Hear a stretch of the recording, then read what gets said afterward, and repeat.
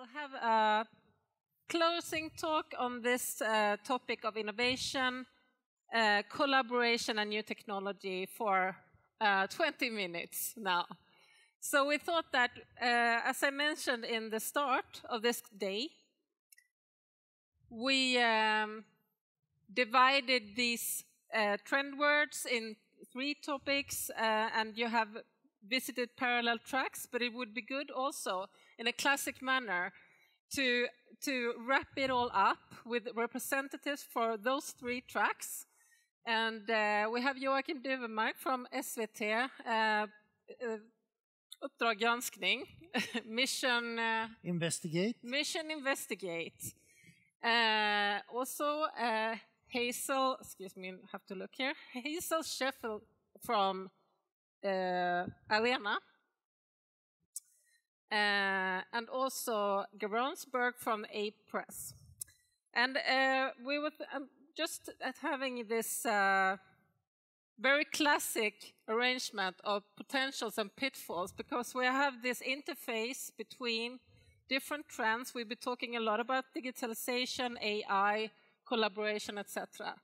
So I just want to direct first question now about the potentials, obviously. What do you want to send for the audience now for main takeaway based on the topic of today? Just a small round, and then obviously we'll go on the challenges as well. Garance, would you like to start? Sure. So I think there's huge promise in investigating AI tools and their impacts in our communities. And I think that it's a very exciting time to do this sort of high impact work when in many of our countries, our journalism actually is far more forward thinking than some of the regulation around these tools. So collaboration is going to be key to get these stories done, since they're very complex and need to be technically accurate as well as human-centered, from what I've seen, to have the best impact. But they're also perils. And so if you're going to be, putting sensitive information into ChatGPT to try to get it to summarize something for you and lower your person hours in creating journalism, be careful, because there are privacy concerns and accuracy concerns that you really need to stick to. And Hazel, what's your take on this? Thank you. Yeah, we talked about collaboration in our track and how collaboration in a networked society is the way to kind of reflect society at large in our work. So we talked about collaboration as a tool for research, how you can access other journalist networks by working together. We talked about it as a tool for security, kind of safety in numbers, when you're publishing data that or information that could be libelous. And we also talked about collaboration for impact historically. But we're also thinking now about collaboration as a set of skills that that has been studied, that we can teach, and that we can now apply to other fields. So very excitingly, emerging collaborations between journalists and scientists, not just using scientists as sources, but journalists becoming so embedded in the research that they can actually write papers for academic journals, that they can be called to give papers or talks in front of governments. And we also talked about collaboration with audiences and various different tools that can facilitate that. And collaboration as a way of communicating, a kind of soft skill, intercultural communication, which is as important to journalists as learning how to use AI to search data or your interview techniques. Thank you. Joakim, what do you say? Well, I started our session with telling a background why I said yes to hold that session. It was on innovative methods. And I said, yes, I will talk about that if it's a non-AI presentation. I am not a tech guy, quite the other way around. But what I can bring is perspective in time, and that goes to international collaboration When we started 20 years ago trying to reach international cooperation with other media outlets abroad, it was very, very difficult. It was a totally different environment. People were, competitive, suspicious.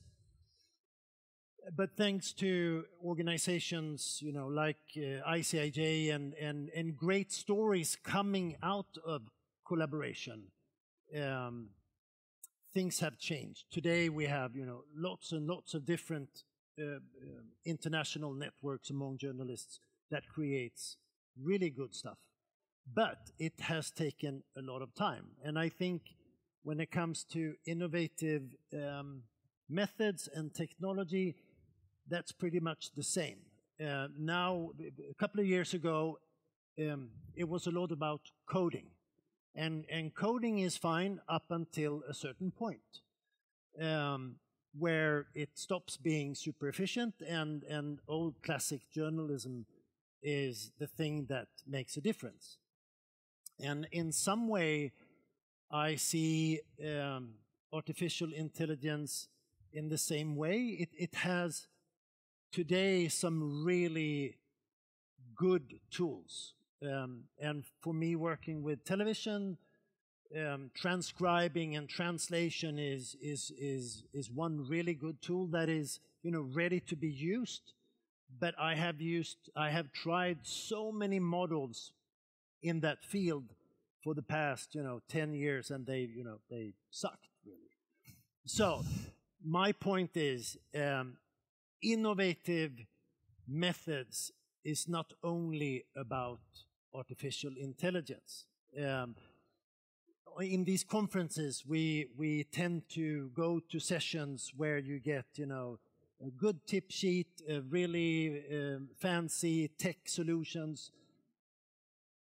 But during my, some soon 30 years, it's always when you combine a good tool with classic journalism, with cultivating sources, that's when it becomes powerful. And a lot of young journalists, they sit at their desk, and I fear that is a development which is not a very good one. You have to be out in the world, you have to meet, you have to create a big network in order to get human intelligence and combine that with good tech tools. So I'm the grumpy old man here. But we talked about different methods of using technology, non-AI. So yeah, thank you. So keeping the core of journalism, and I think that, but still, moving ahead. And I think these kinds of conferences shows the growing community of investigative journalism. Obviously, we have all-time high participation in the big conference, and here we have been about 600 journalists today. So I think this is an awesome opportunity to share experiences and knowledge as well. So just to turn it around, what are the key challenges you can see in the development today? If we start with you again. Sure. So I'm based in San Francisco, where AI companies are having a bit of a moment. There are billboards everywhere saying that, they'll change our lives in so many different ways. And I think that, to your point, these models are not going to investigate themselves.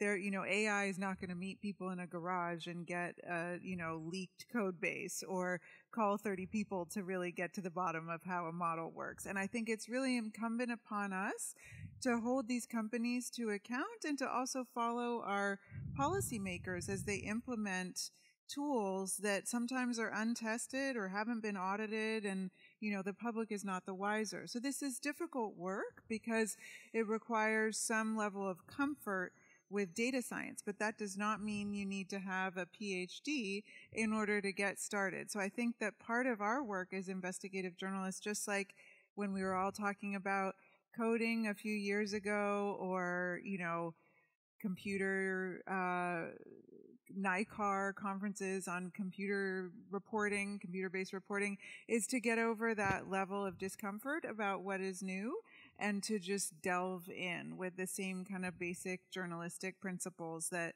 apply whether you're covering, agriculture, entertainment, or politics, which is how do these things work, how well do they perform, who's benefiting, who's making money, etc. So I see actually a huge challenge as being one that we can solve as a field, which is to just get over any concerns we have that we're not prepared to understand AI models and jump in with all the street smarts that we have.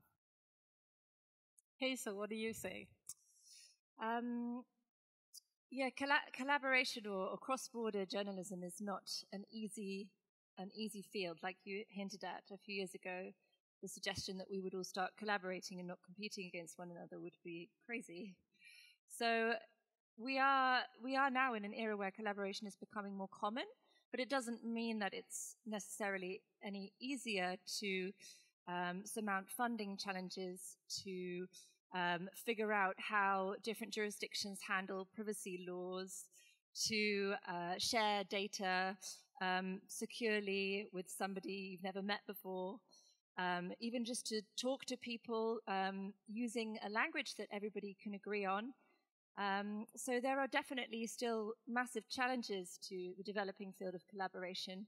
But what I would say is it's not in its infancy anymore. We have masters in journalism focusing on collaborative methods.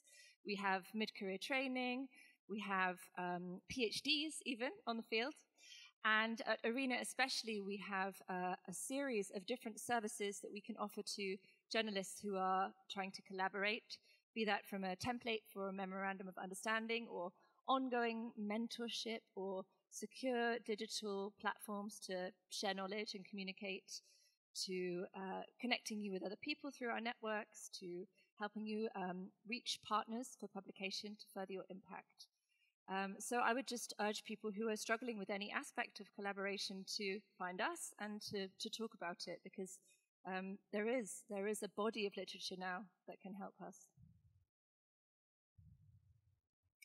Joachim, you were a bit critical of the AI hype, but positive when it comes to collaborative tendencies in the community. Yes. But what are the key challenges that you can see from your perspective? I think it's going to be business as usual for a while. In the long term, there will be, we made a joke and say now we will predict the future in 20 minutes. And of course that's not possible. I work a lot with the big leaks, mass data, where one of the methods is to pick samples, and out of those samples you try if the material is authentic. And Panama Papers, for instance, 11.5 million documents. And you take samples, and if they are correct, then the likelihood of having the whole material being authentic is bigger. Because faking 11.5 million documents is very, very expensive if it's going to be good and trustworthy. And I fear a bit that over time we will have to change our way of valuing evidence.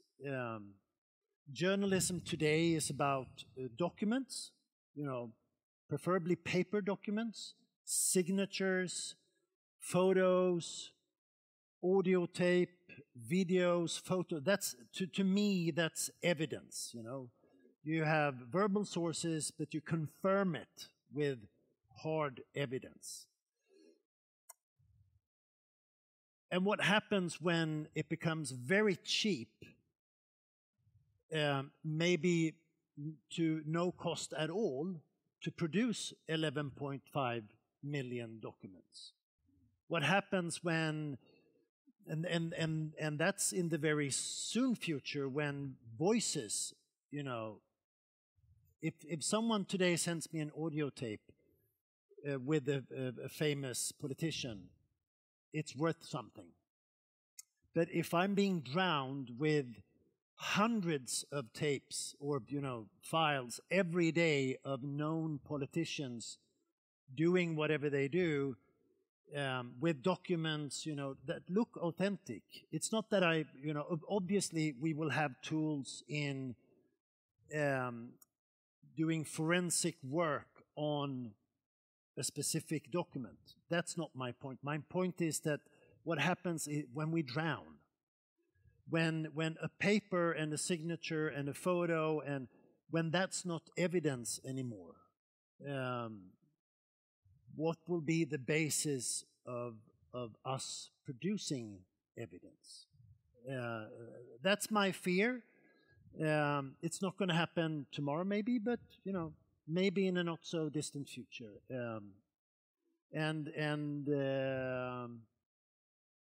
I don't have a solution. I only see a tiny problem. Yeah, it could be a problem. I agree. The future will be interesting to follow. So you three are all pioneering in your fields, and I want to wrap this up by, can you give us some, advice for how to meet this, the future we don't know very much about? But what would you say to the reporters in the audience? What should we do? A very, short advice. Sure. Well, I think one thing that is immediately useful is to try to become familiar with AI models and how they work, because you never know when you're going to get a press release saying that, some new predictive tool is now going to change the world on your beat, and you'll have to get up to speed on how it works very quickly and be able to ask the kind of difficult questions that we as investigative journalists should be prepared to put forward. You also may be in a position where you need to help build an algorithm to parse through, the mass amounts of data that we're all inundated with. And you might have a chance to collaborate with academic researchers who have all of the data and don't have those journalistic questions in mind to come to a real, interesting set of summaries that contain in the data, if only they had the journalistic acumen and the sense of, public responsibility that you do. So my basic advice is to just study up on how these models work. We have the AP Style book that now has a whole new AI chapter that I just led the writing on, that has some ideas about how to think about training data, what is generative AI, what is a chatbot, and just start to become familiar with how you might apply these tools in your work, and also how you might cover them aggressively, because more likely than not, one of those will happen relatively soon. Right. Yeah, shout out to the AP Style book. Oh. I'm a big fan. Very nerdy. My advice is to keep doing what you're doing and do amazing journalism, and do not get hung up on the software and tech problems in collaboration. There are already people who have solved that problem for you. If you need a secure digital environment, ask us. We can help you. If you need to find a reporter or somebody to help you with a very niche collaborative issue, ask us. We can help you. So I guess just a plea to keep doing the reporting. We can help you solve the collaboration issues. Yes.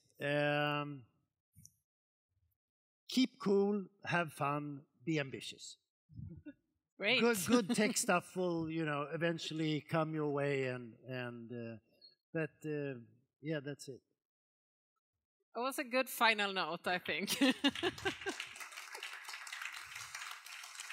Well, thank you, panel. I just have a few, I promised Marina Walker to tell you all that the Pulitzer Center also has some grants for AI projects, if you're interested.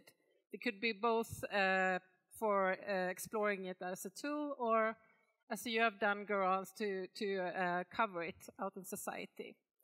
And now I want to thank everybody for being here today at Lindholmen Science Park, and I hope that you will enjoy the rest of the conference at the Svenska Mässan and your days in Gothenburg. Thank you so much.